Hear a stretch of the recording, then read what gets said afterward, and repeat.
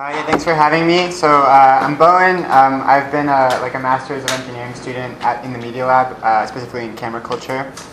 And today I'm going to be talking to you in the first part about this paper that we published at ICLR this year, where we use reinforcement learning to design neural network architectures. And then after that, if there's time, I will be going into this follow-up work that we did, where we kind of have designed this practical early stopping model such that you can get drastic speedups in the architecture selection process. So let's jump into it. So first, I just want to thank my co-authors. Ramesh Raskar is the head of our lab. Nicole and Utkrist were also two collaborators. And yeah, so if you guys have any background in neural networks, you've probably seen one of these three before. This is VGG, ResNet, and Inception. And these are all kind of models that have come about over the years through the ImageNet classification challenge, where you have a large data set of about a million images or more, and 1,000 different types of classes of images. And these are really good at basically classifying which images are what object. And so for instance here, it's my cat Taro, and they would be really good at recognizing, is Taro a cat, dog, potato, or house, right?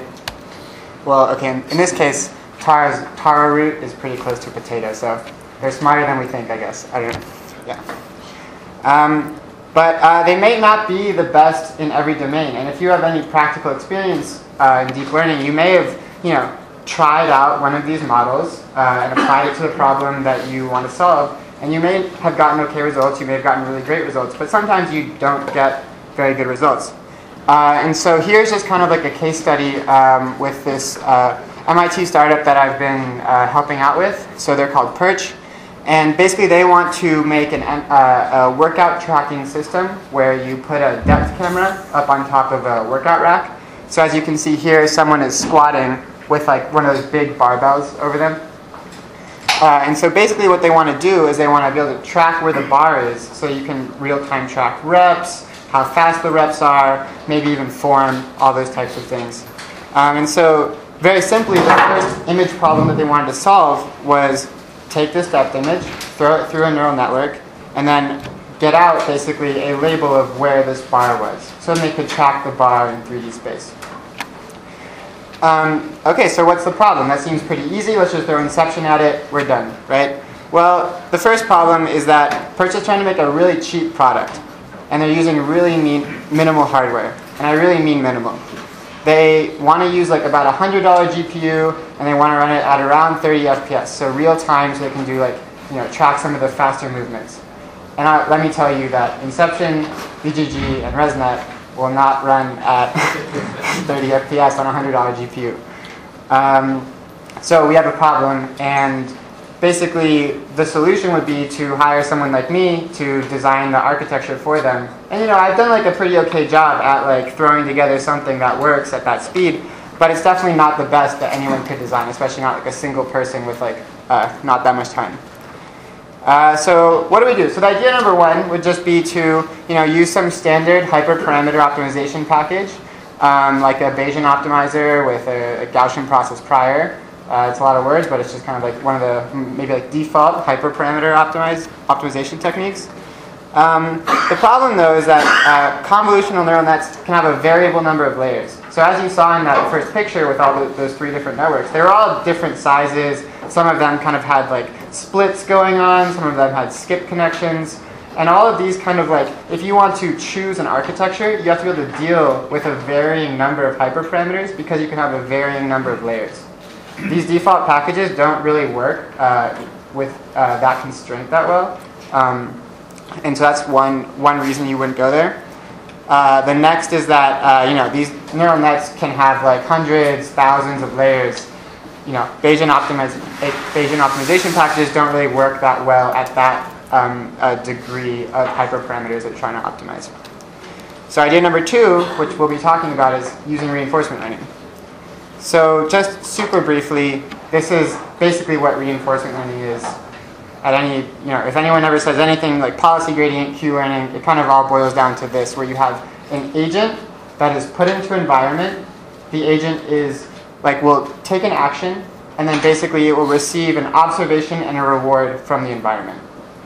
It's pretty much that simple, and the agent's goal is to optimize the total expected reward it receives from the environment over however many time steps you let it act in that environment. And so we've basically seen great success from this technique in many different domains. Controlling quadcopters, playing AlphaGo. If you guys or playing Go, where DeepMind beat Lee Sedol last year. Playing the Atari game set, playing backgammon, back in the early 90s, I think. So it's had a lot of success in many different domains. This is all game playing, but it's also had success in, say, kind of miniaturized stock trading algorithms and those types of things. So it's not only games. Cool. And so just kind of with that background, I now want to jump into what we actually worked on, basically using reinforcement learning to solve this problem of architecture selection. And so we'll start off by showing basically how we can model architecture selection as kind of this discrete decision process. So in that reinforcement learning loop where you had agent, action, observation, reward, right? You need to be able to discretize or basically make the architecture selection process, make the creation process a set of steps that the agent can go through, right? I'll give you a brief background on Q-learning and kind of go through one Q-learning update in our space so you guys are very clear about that. Then show you some results, and then if we have time at the end, go through the kind of the next paper where we use early stopping to make it all faster. And so here we can see this is a simple kind of state action graph. Okay, and so all of these circles represent states that the agent could be in, and so this would kind of be the observation it gets from the environment, and the arrows are the actions it can take. And so the way we've formulated the problem is the agent will always start at the input layer, right? You have to feed your images into the network so you can learn it, right? Then it has the choice of, say, choosing a convolutional layer or choosing a pooling layer, right? And then if it chooses a convolutional layer, it simply just goes to a state of being at a convolutional layer. So its state is the most recent layer it picked. Once it's at a convolutional layer, it can then, again, choose another convolutional layer. It can choose a pooling layer, or it can go to a goal state, here defined as G, which would basically be terminate the network. That would in classification, that would be your softmax layer. And then you would go about evaluating the network. And so, like I said, you can have many different types of choices. You could have whatever types of layers you'd want. But basically what the agent is doing is it's going through this kind of environment, selecting layers until it decides to stop selecting layers. You put a softmax on the end of all these layers, and that's a neural network. And so we will see that here, where the agent has started the input state. It moved to it chose a convolutional layer, it chose a pooling layer, and then it said, I'm done, I'm going to go to the goal state. And then as we can see here, this is the simple neural network that it just designed. It's the input, the images, whatever, CFAR10, ImageNet, whatever, the convolutional layer, pooling layer, and then a softmax layer. And this is a trainable neural network that you can then evaluate on whatever task you're trying to do. Is everyone clear on kind of how we have organized the task for the agent? Yeah. Can you go back a little bit how we decide to choose the convolutional layer? Was from the example that you were supplying, or? Oh, I see. Okay, so yeah, so this is just an example path the agent could have taken. We haven't talked about how it will actually go about deciding which is the best option. Okay. Yeah. Can we go back to the symbols? Oh, to the what? Go back a few slides where the symbol, so yeah, this one. Does it require that the environment is constant? When you talked about let the agent learn from the environment, get reinforcement, in this particular problem space of the startup, does it require that everything else around remains constant? Were you talking for the like the specific case study I was showing? Yeah. Oh, I mean, it shouldn't really rely, like yeah, you would really hope that like a depth image would generalize very broadly to like many different gyms and that type of thing. So like you would hope that like, and in data set creation, one thing you would do is like randomize the background a lot so that when you move into a new environment, like it won't really like accidentally pick up on something like that, yeah. Cool, and so now that we've kind of like had an example of how it would actually go through the space, I just want to briefly go through the Q-learning algorithm, this is how we actually have the agent learn which layers to choose are the best at any given point in its like network selection process. And so for some notation, we call this the Q value. And so the Q value, Q star means optimal, basically. If it's not optimal, there won't be a star. S is a state, and then U is the action that the agent has taken from that state. So Q star of SU means this is the total expected reward the agent would receive starting at state S and then taking action U. And after that point, the total expected like summed reward it would achieve. And this is Bellman's equation, which is basically like kind of defining how this Q value is actually recursive, right? Because this Q value is the total expected future reward. But you can actually define that in terms of the total expected future reward from the next step, right? Because that the Q value is actually just the reward you would receive from this state action pair from the environment plus like the max over like Q values of the next states. Is that clear? What's the discount factor? All right, so the discount factor is, in some cases, it's just mathematically necessary. You'd keep it between 0 and 1 so that, basically your Q-learning algorithm is like a Lipschitz contraction. But intuitively, what it means is, say I am trying to train a stock trading agent, right? And so the agent gets to sell stocks, buy stocks, whatever, right? And so this algorithm this equation without the discount factor, it could basically learn that, I should buy some stock now and then hold for like 1 billion years, right? Well, we don't really care about if we make money in 1 billion years. I'm dead, you're dead. Probably, maybe everyone's dead. I don't know. So the discount factor will basically discount future rewards and kind of like emphasize shorter term rewards in that way. Basically, that's what I don't understand. It implies that reward is additive along the path, right? So when you are like in the middle, how could you attribute the reward? Because you can't actually know before you are finished and get to the end state. Yeah. Are you talking about specifically for neural networks, or? I don't understand why it's additive, like in Bellman equation, when you sum along the path, and why you only get reward in the path. So depending on put it to the current action in the middle of the path. Oh, yeah. So basically, like in this equation is really hard to analytically solve, and so basically what you do is, which we'll see with the Q-learning algorithm. So this equation is like only in some like basically I guess maybe some very really simple discrete cases can you just like solve everything. You really can't ever. And so what we actually do is we kind of do this iterative update where what we actually say is like when we want to like update. So now, as you can see, we don't have Q star. So this is like an estimate of the optimal Q value, right? And so these t's down here are like estimate of the Q value at time t plus 1. And so say, we had the agent go out into the environment, it sampled the trajectory, it got a bunch of rewards, right? Now we want to say, okay, how do we actually learn from that trajectory? It just went out and explored.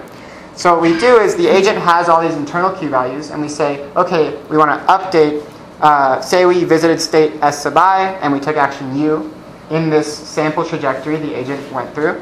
I want to update it as kind of as a sum, a weighted sum of my old estimate plus the reward I received from that state action pair times, like plus like the max over my estimates of the future states, if that makes sense. And so that's kind of how that attribution happens. So as you can see, the Q value at state S sub I will actually be influenced by the Q value at state S sub j, where like the agent has gone from S sub I to S sub j, right? And you're just saying like, oh, my estimate for the Q value here at S sub I is the weighted sum of its previous Q value plus the Q value at the next state. And so it'll be like updated along the chain that way. What's the typical value for alpha? I used like 0.01. It's kind of I think for a theoretical convergence you have to anneal it, but it's not really, like for like these problems. I mean, you know, theoretical convergence only happens at infinity like samples anyway, so I just keep it at like 0.01 in my experiments. Yeah. Cool. So now that was a lot of math and kind of confusing. So I just want to go through. So here's like our state action graph again. Pretty simple, right? We just have the input. We have like the different types of convolutional layers, pooling layers, and now I want to show you like just like a brief, like how we actually update these Q values, because we want to learn how to select layers, right? And so here, right? Remember the Q values were the utility of a state action pair. And so every arrow here is actually a state action pair, where the state is the previous state and the action is kind of like the next state you have, right? And so I just have like initialized all of the Q values to 0.5. Then we chose the same network that we had before, you know, input to convolution to pooling to softmax. And say that I trained that network, right? So on my task, on CFAR 10, and I got 90% accuracy, right? Now I want to basically update all my Q values based on this information I've just received that this network achieved 90% accuracy. So again, here's my Q value equation. I'm going to set discounting to 1 just for simplicity, and alpha to 0.1 just for simplicity. But basically what we'll do is we'll say, okay, I'm going to start at the transition closest to the end, right? That's here at the bottom. And so you basically take 0.9, so 1 minus alpha, times the previous Q value, which was just the randomly 0.5, the initialized value, plus the learning rate 0.1 times the reward I received, which was 0.9, right? Because there's no future state after the goal state, you don't add anything to that, right? There's no future Q value. You've ended the path. And so, okay, great. Now my new value is 0.54, and I go to updating the next one. So here now it's again 1 minus alpha, 0.9 times my previous Q value, plus my learning rate alpha, 0.1, times the reward plus the max over future Q values. And here we don't actually give the agent any reward, because now we're kind of like at an internal transition in the network. And so there's no reward there, but there is like the max over the future Q values. This term is now 0.54 because we just updated that value. And so now our new Q value here is 0.504.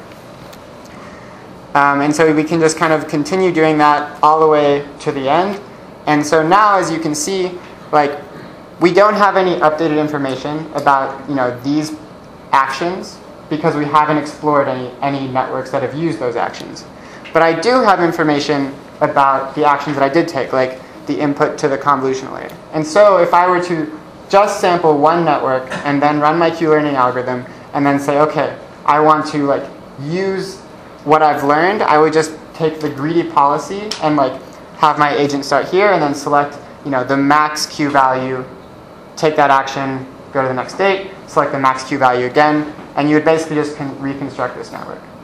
In practice, we're going to sample a ton of networks, update all of the Q values like randomly, and then you'll kind of get a pretty good actual like utility estimates of which layers you should choose. And so, yeah, so basically we saw how the agent will sample network topologies, right, just by going through that state action graph. we saw how those actually manifest as neural networks. Then once they've manifested, we can train the neural network on the task, so like some image classification task, receive the performance, and we're going to store that into like a type of memory, like the agent's memory. And then after we do that every so often, we're going to basically go through our memory, select some networks, and then like update the Q values of the from those networks, or sorry, update the Q values of the trajectories that those networks like basically manifested as, and kind of give the agent the reward of the accuracy that network achieved on the problem. And so basically it's just sample networks, train them, and then update Q values based on the performance those networks achieved. And this is the algorithm. So this is the kind of, I guess if you followed to here, that was the trickiest part. Is this kind of factor incremented or computed in any way, or requires manual or calibration? So there are some things that you will have to calibrate, such as the exploration schedule, and I think we're going to get into that. Yeah, I'm here. And so we've seen like how to actually update the Q values, but how do we actually go about like exploring, right? Like as we saw when we only updated based on one network, the Q values weren't very interesting. It didn't really learn anything other than just to reselect that network again. And so what we actually do, which is quite common in like the game playing literature, is we use this like epsilon greedy exploration strategy. And so what we do is we anneal epsilon from 1 to 0. And so as you can see here, if you have a high epsilon, that means you have a high chance of randomly selecting an action, right? And then you have a 1 minus epsilon chance of choosing like the greedy action based on your current estimate of the Q values. And so what you do is you start at a high epsilon, so a very random policy. It'll be randomly taking actions. And then you slowly anneal epsilon to be like 0.1 or pretty low, so that it will be choosing mostly greedy actions, and therefore like networks that should be better than where you're just choosing random actions. And so yeah, choosing this schedule is, I guess, in some cases tricky. We just found that the first one we used worked. And the second one we used also worked, so we didn't really find it to be that tricky for this problem.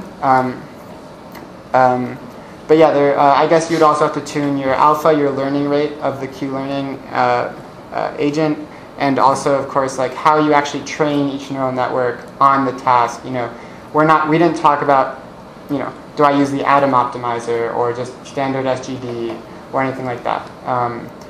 So the agent has no knowledge of that entire process, and that's something that we manually just kind of created a set of hyperparameters for. Would it make sense to create an array, just to build an array and apply as a reference point and test it out against different values generated?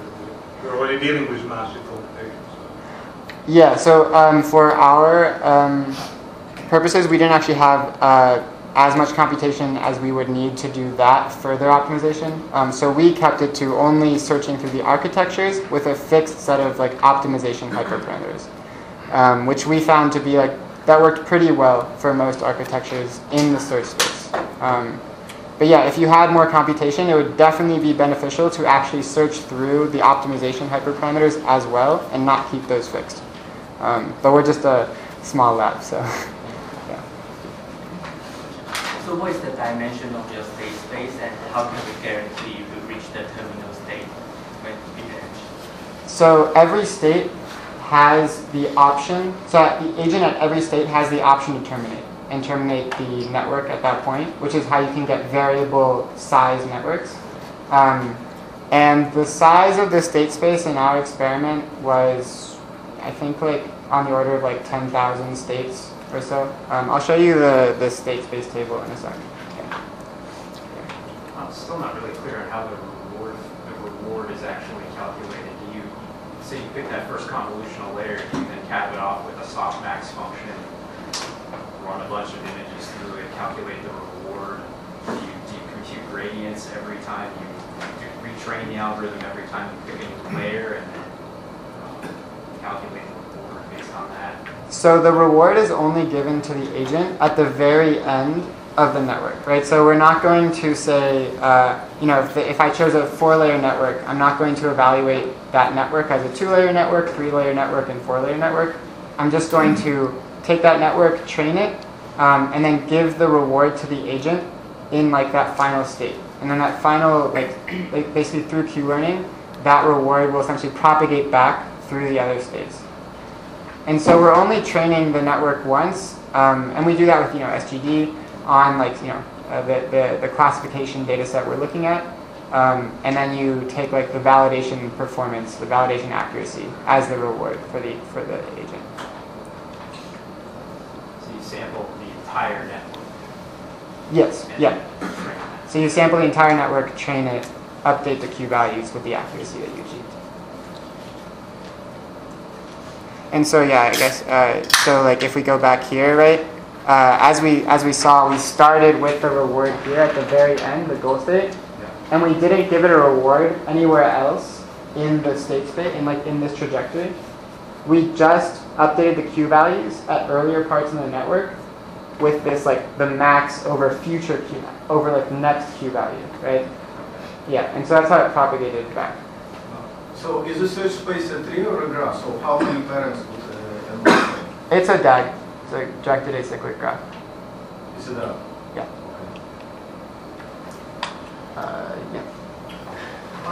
So is there any idea of optimizing the architecture of each layer? And I'm also thinking that if you did that, you might incorporate something that looked like boosting into that process. Like what? Like boosting. Boosting. Yeah. So the architect. I guess each layer is just a function. So it's like a convolutional function or like a pooling kind of downsampling function. You could definitely optimize that function as part of this process. Your kind of state space would just enormously blow up. And so the reason we made a bunch of kind of constraining choices was so that you could actually learn something. The agent could learn something in the end. Though you're right in that you could optimize you could optimize a new activation function. You could optimize a new way of connecting neurons one by one. But by using making these simplifying assumptions, we're actually able to learn and perform pretty well on the target task in the end. Is the reason. Is there any concept of doing something like a beam search where you carry along a number of competing networks and each one optimized along its own trajectory? We run it all in parallel already. So Q-learning it's called an off-policy algorithm. So you can really easily just make the whole thing parallel. You can train as many networks as you have GPUs already. Yeah. Well, the beam search would be parallel from a given optimum state, and then each one of them would move off in a slightly different direction. Yeah, we haven't considered that, but that is enough that you could do that. So that's probably really the task. So every sample of the network is just purely random. There's no directed search or learning from the previous results to try to look forward. So that's what. So we actually basically will start in a phase of pure exploration. So yes, very completely random actions, and then we slowly anneal the agent to a phase of exploitation where it is using what it learned more and more. And so we use this policy, the epsilon greedy policy, where we start with epsilon being 1, which means I'm with probability. So with probability epsilon, I take a random action, and with probability 1 minus epsilon, I take the greedy action. And so when epsilon is 1, it's completely random. But then as I slowly move epsilon towards 0, my actions become with high probability, with more and more probability, greedy actions. And so you are in that when you use those greedy actions, when epsilon is being annealed, you are using what you learned before. Because as this whole process goes on, you are updating your Q values, and so your greedy actions will be based on those estimates that you've been creating. Yeah. I'm actually interesting how long this process takes. Cool. So I will. Yeah, I'll get to that in a sec. I'll just give you the numbers for what it took on our experiments.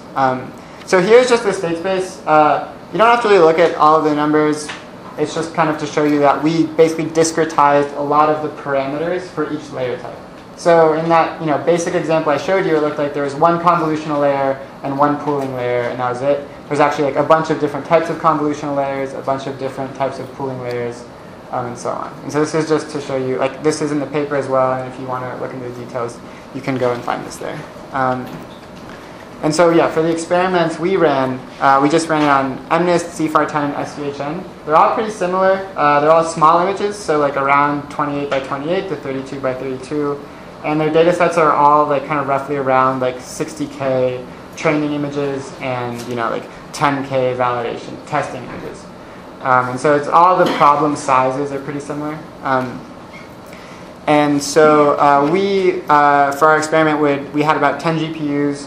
And mostly kind of like 2015 Titan X's and some newer ones. And it took roughly like 10 days for each one of those experiments. So roughly 100 GPU days for those. Though that was with like kind of like our initial epsilon schedule. So like how many networks I sample at high epsilon and at low epsilon in the epsilon greedy policy. And so we actually found after that you could reduce that search schedule a lot and it would still be fine. Yeah, I saw you kind of balk at kind of how much computation power it is.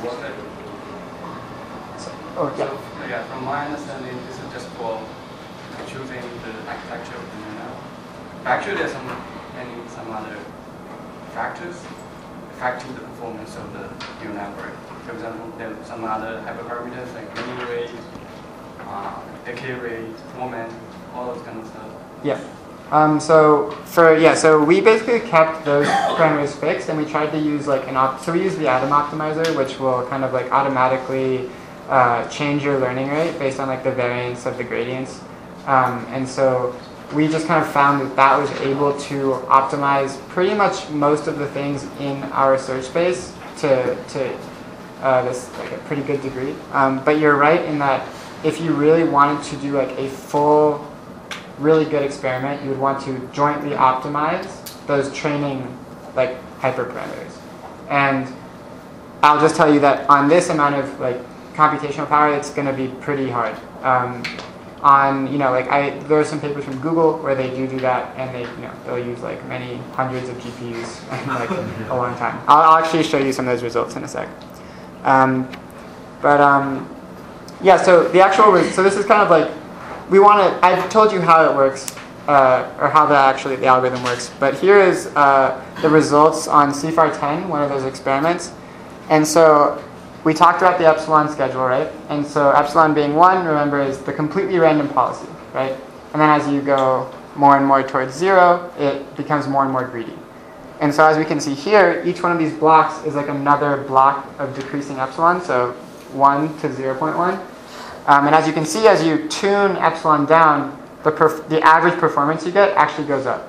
So as the agent is becoming more and more greedy, it's based on what it's learned, it's like average network it chooses, the performance of it goes way, way up. As you can see, it goes up by like 20% over the course of a couple thousand models. And so we see that in the other two experiments. On SVHN it learns a lot. On MNIST it doesn't learn that much, just because most things work on MNIST, so it's hard to improve. Yeah? The entirely greedy phase doesn't seem to be doing anything useful, right? Because it doesn't seem to be actually improving until you actually started. Or sorry, the non-greedy phase, the totally random phase, right? So is that expected? Yeah. So remember the first example we had where we sampled the one architecture and then we updated the Q values, right? You need enough like samples to actually have learned the useful Q values, right? Because in that case, when you sampled that one architecture, it did 90%. If I suddenly turn on the greedy like epsilon, right, it will just re-choose that network, and we haven't really learned anything. We haven't improved anything. So you'll see this across all epsilon greedy, probably. Yeah. How do you decide when to decrease the epsilon? Like I said, we just kind of had a one a schedule and it worked, and then we had like another schedule and that also worked. So we were kind of just like, yeah, it's mostly going to work most of the time. So yeah. Just to get some intuition, what do these networks kind of look like, and were you surprised by any of the results of the shape of it? Yeah, so the networks, I will say, I don't know if I have them in this presentation, but they're in the paper, and basically the main point is that they don't look like things a human would design. So a human likes lots of patterns. It likes to, like every human architecture designer likes to repeat the same thing over and over again. If you've seen ResNet, it's the same thing over and over again for 1,000 layers, right? Like who's to say that's the best architecture? We just do it because it's easy, right? Inception is the same thing. They designed an Inception module and they kind of placed it in a bunch of places in a pattern, right? So these things don't really have any of those patterns. At least that I could see just with my eye. Yeah, so that's kind of what I'll say. But the architectures are online on the paper. You're targeting smaller models that can run on a performance embedded device. Did you get small models out of it? So we haven't run that experiment, but you could very easily incorporate into your reward like some measure of how fast the model is running, like the amount of time it takes to do inference. You could incorporate how many like actual weights the model has. So like, could it actually fit onto a small GPU memory? We haven't done that, but you could incorporate that into the reward very easily. Does that mean that MetaQNN didn't have a bias towards sort of small networks? So actually it did, and I will get into that in a sec actually. Yeah, the bias only came from the optimization hyperparameters, which I'll talk about that in a sec. Basically, I'll just kind of skip through these really quick. The networks that it produced were pretty comparable. So like on the top plot, ours are at the bottom. Basically, all there is to see here is that of the kind of like the previously published human design networks that were like, those networks were kind of similar to the search space of MetaQNN. We beat all of those. Then if you compare to things that had kind of more complicated or fancy design patterns such as residual connections, skip connection, like branching connections, different types of pooling layers, we don't do as well, but we're still competitive for the most part. Here's comparison against a couple others. So if you're interested in this stuff, there's actually a lot of work going into it now, mostly by Google. So as you can see here, like these guys actually published at the very same day that we did, so that was scary a little bit. They do much better on CFAR10, but they use 100 times the amount of computation. They used like 800 GPUs for 3 weeks or something. So go figure. And that was using a policy gradient algorithm, just another variant of reinforcement learning. This one here, also out of Google, it's an evolution type algorithm, and basically it kind of like trains a bunch of models, compares them, and then mutates the good ones with like single mutations. And so here's the kind of like that, you asked about that bias. And so different model depths don't train equally. So if you ever try to train like a 1,000-layer ResNet and a 10-layer ResNet, the 10-layer ResNet trains really quickly, but in the end won't be as good. And the 1,000-layer ResNet trains really slowly.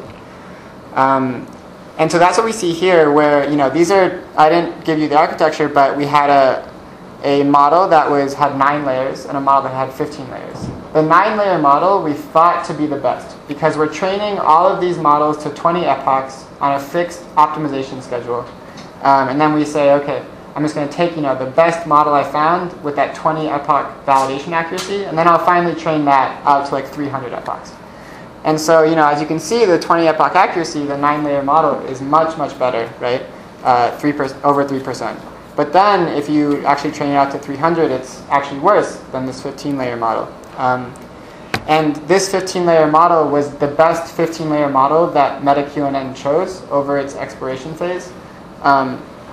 And so I guess if we had these are kind of like updated results. And so if we had done this analysis, then we could have maybe like incorporated some method to look at different depths of models or like different sizes of models, because this bias was like basically made it so that we couldn't actually find the best model in our space. But it's promising because, you know, we actually did get 94.7%, which, if we go back to the this plot or this table with all of the results of kind of like more like fancier models, we actually beat everything except, you know, a 1,000-layer ResNet. And these are just with like very simple convolutions, simple pooling layers, nothing fancy, like kind of 2014 deep learning basically. So that's kind of promising to see. And then here as well, just with the updated number, you know, we get like 5.3 in 100 GPU days, which, you know, beats out, you know, the evolutionary algorithm, which, you know, takes 2,600 GPU days, gets closer to the architecture search, but, you know, still no cake there. Cool. And so, yeah, now that we've kind of gone through the results, I just wanted to give you like a little bit of intuition about the architecture space and why something like this is even possible, maybe. And so here is like a very simple diagram of like what a neural network could be. So the C's mean convolution, D means dropout, P means pooling, and SM means softmax. So this is like a pretty, you know, short neural network. And then I want to define edit distance as being like the kind of the standard edit distance for strings. So for instance, if I switch one layer, that would be like an edit distance of 1. If I remove a layer, it's an edit distance of 1. There's no like convolutional layers aren't closer to other convolutional layers. It's just if you change it, it's edit distance of 1. And so you can basically use this distance to do a 2D embedding using like TSNE or whatever your favorite thing package is. And it's, you know, it's kind of interesting, but when you color this plot by the accuracy all of these models achieve, so here every point is an architecture, and it's basically, this is just trying to map, like we've basically computed a distance between each architecture using the edit distance. And now it's basically like embedding that in 2D space, trying to keep those distances, have those distances be preserved. So it knows nothing about the accuracy that each architecture achieved, only the architecture. When you color it based on accuracy, you actually find some like, you know, there are some scattered black dots, but there are some like pretty significant groups of like very poor performance and very good performance. As you can see there, you know, you have like this area, like basically you made one edit probably to get into this very, very bad region of models. And you could also make that, like reverse that edit to get into a very good region of models. And so this kind of, for me, gives me some intuition on, you know, why can these like simple choices, these simple assumptions we made in this Q-learning experiment, why can they actually perform well in the end? Because there are some very, like, you know, bad choices you can make, and then like every model in that space is going to be bad. And you can see the same, that was on SVHN, you can see the same thing in C410. And again, I missed, you know, all the models are pretty much the same, so not worth showing. Cool. So that was, I don't know. Good. Good time. Okay. Yeah, that was like the first part, and that was kind of like how we basically use reinforcement learning to generate architectures iteratively and like get better and better. So if there's any questions on that now, I can answer some more now, or I can jump into the next bit on like a simple way to speed up that entire process. Cool. Okay, so basically it's just the most, you know, amazing thing about it is about this, that you could add rewards, but probably you lost along this path between layers. So basically the reward means in a certain state, right, an average reward based, you average upon all possible paths below it and above it, and that's the kind of works because you showed it on your slide CSM with any distances, right? Yeah. So that's the most interesting thing. Yeah, I think so too. Cool. So I'll just briefly go over the next part because we don't have that much more time. But here's that plot on results again, and you know, bolded is the amount of computation used, and it's just like crazy. So like you thought, you know, our 100 GPU days was like a lot, right? Well, you know, to get like even better results, you need like 10,000 GPU days, or even, you know, somewhere in that range. And so our idea for speeding it up was basically like humans are pretty good at stopping suboptimal configurations. So if here are like two curves of validation accuracy between two different models, and you, the human architecture designer, the machine learning engineer, are training them both on your two GPUs, and you see, the blue one is just doing like much worse. You could probably stop the blue one here, and you could be pretty certain that it's never going to be better than this red one. And you have no certainty on it, but you're pretty sure. And it's like a pretty, it's probably a pretty good idea to terminate it early. And so we basically, to do this, we started out by saying, can we actually predict how well a neural network will do before we finish training it? And so here are a bunch of full curves.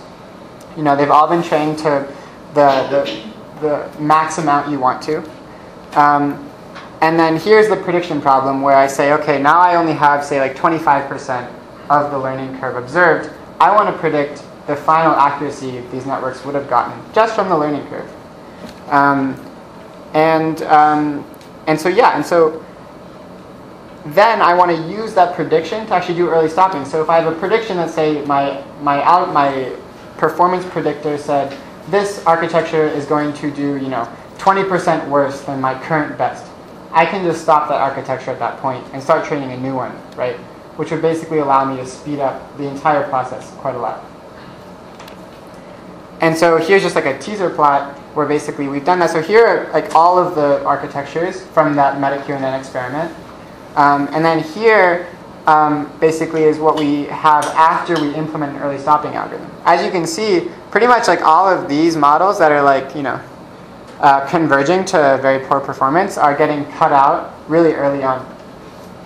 And you're able to, and then this I think is around a 5x overall speed up. So it'd only be 20 GPU days for that MetaQNN experiment. And so I'll just, so that's kind of the teaser, and which is pretty cool. And these things work really well, and I'll get into that in a sec. But here's just the kind of the outline of the performance prediction model, where it's you have your partially observed learning curves, right?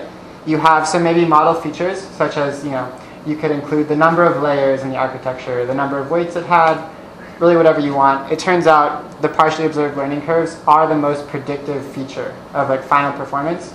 And these kind of the model features, number of layers, or they definitely help, but not that much. And at the bottom we just say it works for both.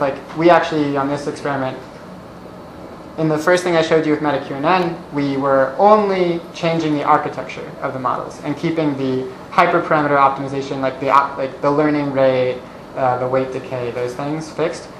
We actually show that it works fine when you're doing this with a hyperparameter optimization problem as well, where you try to find the best set of learning hyperparameters for a given architecture.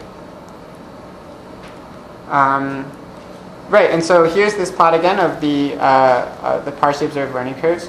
And then here's how well you can actually do. This is a plot of, on the bottom you have the true performance, and on the bottom axis you have the true performance, and on the y-axis you have the predicted performance. And so you can actually get an R-square of 97 with just 25% of the learning curve, which is really good. Which means basically in most cases I don't actually need to train these models all the way to the end. I can just stop them early when I know they're worse than what I've currently seen, than what I've seen before, which is really cool. And so now that we have that performance prediction model, though, I want to be able to use that in a way that is a little bit smarter than just saying my current best model is at 80%. I predicted this model it's training right now will be 79%. Let's cut it. Right? Well, what if that model was predicted to be 79.9999%, right? It's really close to 80. It might actually, in the end, kind of jump above it. So we want to basically create an estimate of uncertainty of that prediction. And the way we do that is, so given our performance prediction model, which could be SVR, ordinary least squares, choose your favorite kind of frequentist algorithm, then we can what we did is we just assume the errors in the predictions of the performance are mean zero Gaussians, and we estimate this kind of how how wide those error Gaussians are just using like leave one out cross validation. So if I have a training set of like 100 models that I've trained to, you know, the final epoch. So in MetaQNN, that final epoch was 20, right? So I have 100 models I've trained to 20 epochs. Now I'm going to train a bunch of, you know, say SVRs to predict the 20th epoch accuracy from my 5th epoch accuracy, 5th epoch accuracy. And then I'll estimate basically the variance of the error using leave one out cross validation, which is a really simple assumption. It's not that great of one. Like I wouldn't, you know, copy it into many fields, but it turns out just like works really well in this situation. And then we can using this kind of assumption of zero mean Gaussian error, we can basically just define a probability of improvement, which says, you know, what's the probability that this estimate I have, so this predicted y of like the final t, is better than my current y. Or sorry, I guess this is the probability of not improving. But it's like the probability that's worse than my current best. And that's just, you know, 1 minus the CDF of the Gaussian, which is simple to compute.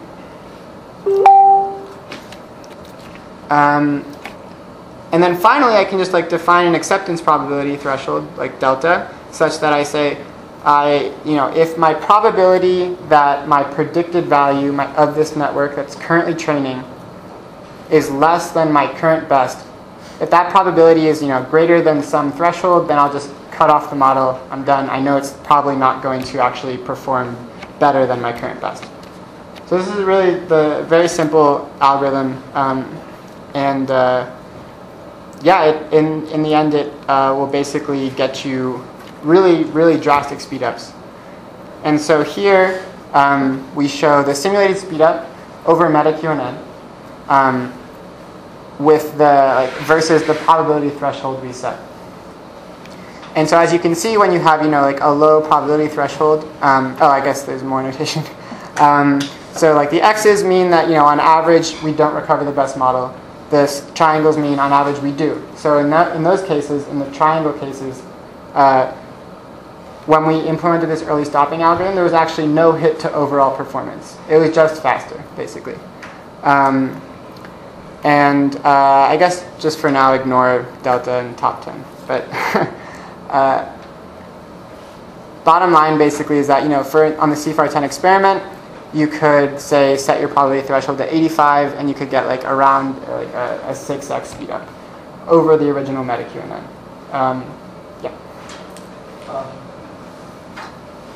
think the model, prediction model you given, is that the assumption that all the performance curves are the same model. Does it work if the performance curves are different shape? So it will work as well. Because I think you assume like every single model you have the performance curve to have the same shape. So like the regression models we used don't make any assumption like that. So there are some works that are similar to this where they say do Bayesian regression with a set of basis functions that like kind of look like learning curves, and so they'll kind of interpolate, you know, kind of super sharp learning curves and kind of, you know, more graduated learning curves. But in our experiment, we make no assumptions like that. Just based, so like the actual procedure would be, I run MetaQNN for 100 random samples in the start, right? Which is what we do anyway, with epsilon being 1. I get these 100 models that have all trained at 20 epochs. Then I train my performance predictors using that training set. And then from that point on, I can early stop any models that might be like believed to be performing worse. So we basically assume, yes, that the future models will have learning curves somewhat similar to the curves that we've found in those initial 100 models. In these problems, that there was no issue with that, but maybe in like, I guess, harder domains where you might have like only a few architectures that perform well, which in my experience doesn't really happen. You know, you won't really have like only a few architectures that work. There will be a bunch of them that are kind of okay or pretty close. So yeah, but in those situations it wouldn't work with us. So that leads to the next question, is that how you the initial architectures, so that they represent the entire we just did random, a random sampling, and in all of our results, which are in the paper, like more analysis, we show numbers for different random initial samplings, and it pretty much always works out. And these are actually all over 10 different experiments. So the triangle basically means like over those 10 experiments, on average, did we recover the best model found that the meta-QNN found. And so these are all already kind of indicative that, or like this kind of number of experiments we did is already kind of indicative that a random, like any random sampling is pretty okay to train these. Yeah. You thought about doing something like, I heard you say the edit distance, or say architectures that are effectively the same architecture but have some different parameters in each connectivity and in each layer.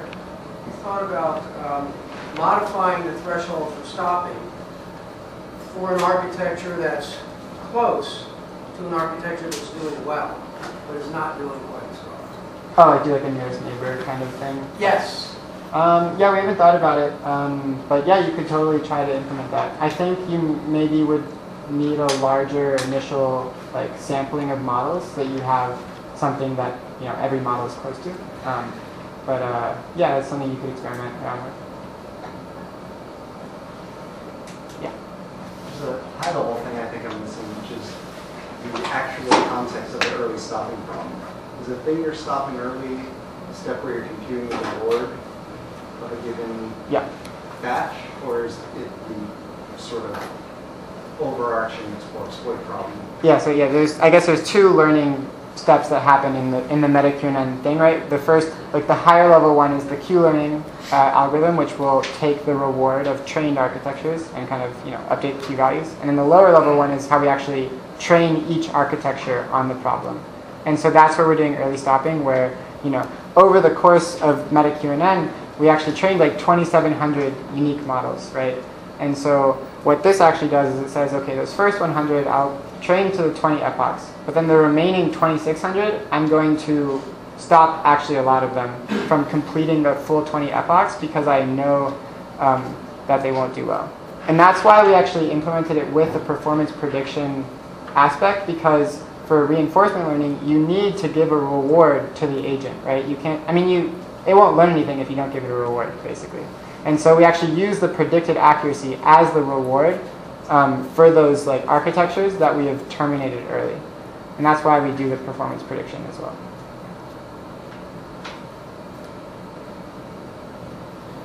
Yeah. The stopping, or early stopping kind of optimization make the bias towards shorter models worse? Or so it didn't make them, I don't think it would make it worse, but I think so for instance, when I sorted through all of our models and found the best model that had like the best 15-layer model that based on the 20 epoch accuracy, you probably wouldn't have actually finished training that model because you would have early stopped it. So I think if you would have to basically have in mind that bias already when you're making your experiment. I think what you could do with this is, for instance, you could, instead of training to 20 epochs, train to 100 epochs, use your 5x speed up to have the same overall computation time in the end.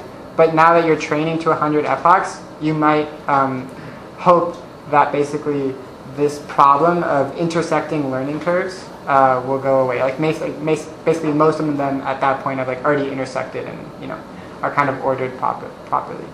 That's kind of the easiest way you could maybe get rid of that bias, but I'll still use early stopping.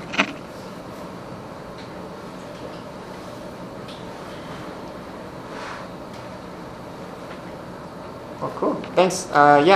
This is the summary, just my info. The slides will be on my website later, and here are the papers. So, thanks.